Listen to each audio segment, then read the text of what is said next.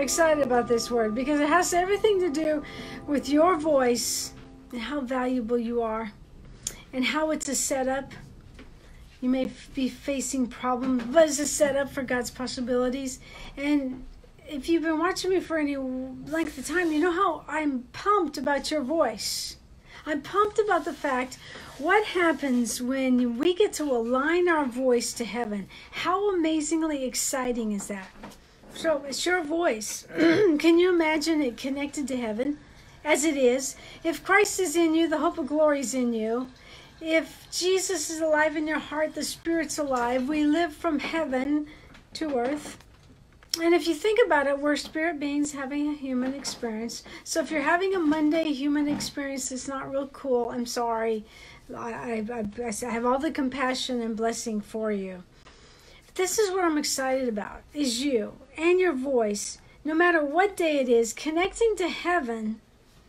And what happens when that happens? What happens when your voice truly connects to heaven? I'm really excited because I've been working on this free voice camp. I'm going to invite you to a voice camp. And I've been thinking about it. It's like God was like telling me what to do. And he was like, what does the vine dresser say? I'm like, okay. And then he gave me 4 keys. And that actually we can connect our voice to heaven. Okay, I'm talking about you. So it's like this. It's like when we connect our voices to heaven, something obviously supernatural happens. When we connect our voice to heaven, when you do that, okay, it's like God's super hits your ordinary, and supernatural is not what you do, it's who you are. I have a vine dresser word I want to share with you, but I just want to encourage you that you, within the Spirit of the living God, you have like what's called, I call it the hum of heaven. The Holy Spirit showed me this a couple of years ago. It's like your voice carries the very cadence that connects with heaven like no other.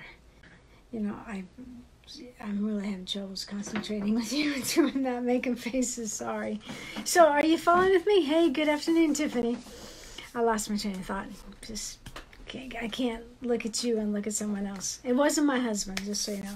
So here we go. So I wrote this word a while ago, and it's called You Are a Revivalist. And I think I just want to start out and read it to you right from the get-go. Are you all right with that? Okay, listen. This is it. This is it. Your voice, okay, is connecting to heaven, right? And then it's like the vine dresser, he knows that, and he wants to ensure you, he wants to speak to you that this is not a striving thing of your voice being connected to heaven, to make an influence. That's the basis of this free webinar. As your voice connects to heaven, you get to have influence, like influence in your home, whether it's you're a mom learning how to talk to a daughter, whether it's influence in your marketplace, yeah. Or maybe it's influence in your ministry, your business. See, you're meant to have influence. You're meant because God put in you a very extraordinary, I know it's extraordinary, but I say extraordinary solution in your voice. So I'm going to read this vine dresser word, and we're going to talk about it just a little bit more. The declaration is, my life has purpose. I am a revivalist. My voice connects to heaven. I am a revivalist. Now listen to the vine dresser. Can you hear this? You are my revivalist, child. I give you the deep revelation to fruitful activation to make you my messenger to impact thousands. There's that voice. I have touched your life. I've touched your voice with an extraordinary solution to someone else's pain point. Yes, the desire for the manifestation of your true destiny is from me, vine dresser, talking to you. You have learned patiently to wait in my peace room, in the house of wine, the vineyard, and find what you really long for, more of me. Gentleness now resides in you. You have learned that nothing can satisfy the last aching abyss in your heart like the tender love of me, says the vine dresser. You experience the tender love of me you experience in the vineyard, in the house of wine. You crave righteousness and are surrounded with abundant fruit. You demonstrate tender mercy with grace and have learned to unselfishly spill that same grace out to others with your voice. Your idea of fun is drive-by blessings or walk-by healings. You choose peace over strife. Instead of offense, you choose forgiveness. Because you've walked in the realm of my kingdom by hanging out in the secret place, my vineyard, I've endued you with power to live victoriously over every area of your life. Vine dresser says this to you, your voice, your life, you become the breakthrough. You are the shift for favor. You carry the glory story. Your connection, because you are connected to the vine. You are revival, because revival has blown through your heart, disrupting the chaotic plan and pain of the evil one. I get excited about that one. Can I read that again? You are revival, okay? Because revival has blown through your heart and disrupting the chaotic plan and pain of the evil one. You can say, no drama of the trauma here. Revival's living in me. You are my revivalist because of my abiding presence. You are the much needed salt to a world that's lost its appetite and hope for a loving meal at my table. You are a light to a world who thinks darkness is normal and struggles with enmity and conflict. Being a revivalist is not about striving, but simply abiding. My presence in you is able to defeat any opposition you may face in your mind or in your reality. You are my hands to bring salvation. You are my voice to speak salvation. You are my revivalist to bring deliverance and healing to the world. So say it. Say it, child. I am a revivalist. It's really who you are in the vine. Love the vine dresser. It's who you are as you learn to connect your voice to heaven. Have the full power of the Holy Spirit in your voice. And when your voice could be just who you are. Okay? It's not like necessarily your physical voice. Although who you are, you bring your voice everywhere you go.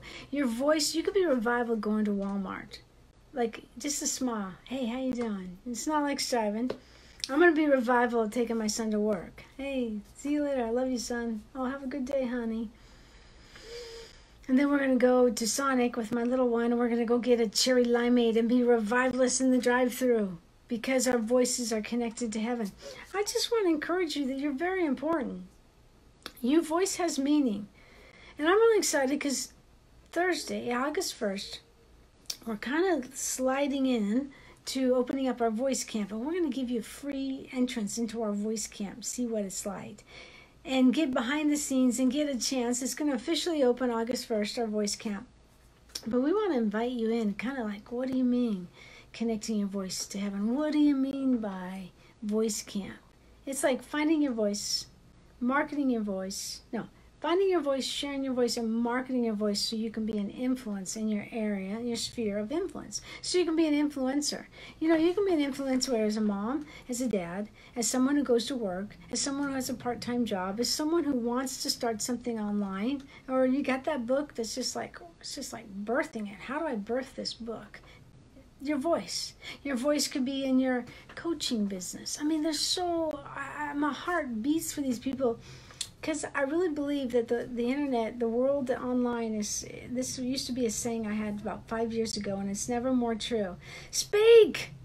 For the world is listening online. You have something in your voice that the world needs to hear. You have a way to talk to your flock. I got to go in 5 minutes. So that's the heart of all of this. And I would love to share with it. What's really cool is as I was laying out the slides for 4 keys, the Lord was saying, do it this way. It may not be the marketplace way, but I want you to do it this way, Teresa.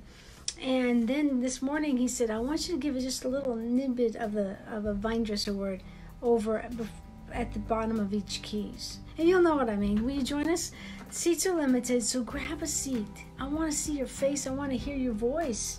Because I want to say, listen, listen, listen. It's your time. It's time to connect your voice to heaven and make a dramatic impact that is like transformation that not only affects your life, it affects the lives of others. It affects the life of your family, your business, your ministry, where God's put you.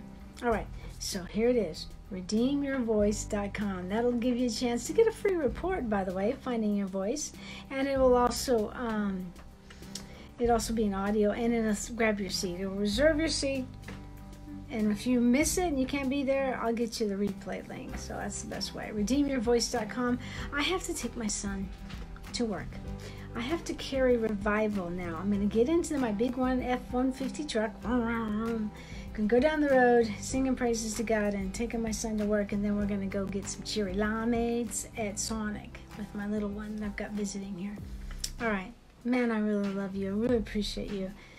Boy, if no one's told you today, let me be the one who tells you. You are valuable. You are anointed. You are called and set apart for such a time as this. Your voice is valuable. You can use your voice to shift atmospheres. Yes, you, because Christ is in you. All right.